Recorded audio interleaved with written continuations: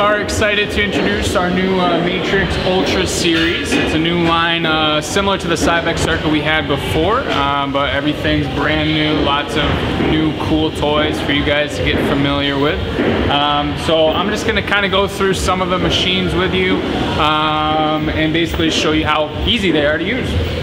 So adjustments, this is your pull-up machine, assisted pull-up. So one easy way, the adjustments are super simple. There's these yellow, always look for the yellow handles on any of these machines. That's going to tell you how to adjust the seat up and down. Same thing with all the other machines. So the weights, again, yellow means adjustment, so you can kind of pull the weight out.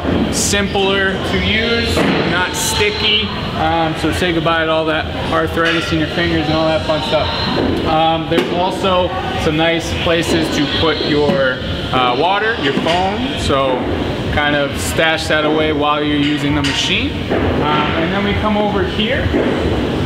Machines are very similar to the ones we had before. So this is your back extension, your hyper extension. So just like the one we had, except a little easier to use, a little easier to operate. The lever here, you can adjust your starting position. And moving on to here, this is your abdominal crunch. I like this one. I like this kind of upgrade that we did here.